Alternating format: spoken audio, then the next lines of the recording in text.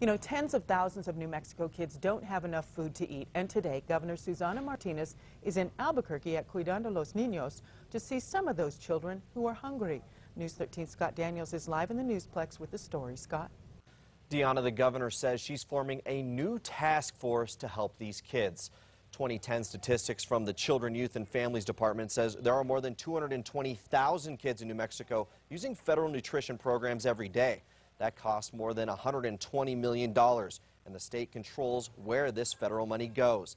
The governor's goal is to pool all the different resources that are out there for these children, including state agencies, advocacy groups, food providers, school districts, nutrition experts, as well as the feds to help identify gaps in services. The task force will also determine the best use of these resources. The Community Resources Director for Cuidando los Niños says they feed hungry children every day using this money.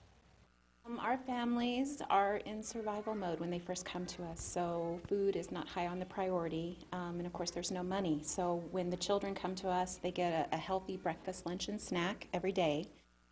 Now, it's still unclear exactly what the plan will be that the governor is prepared to announce today.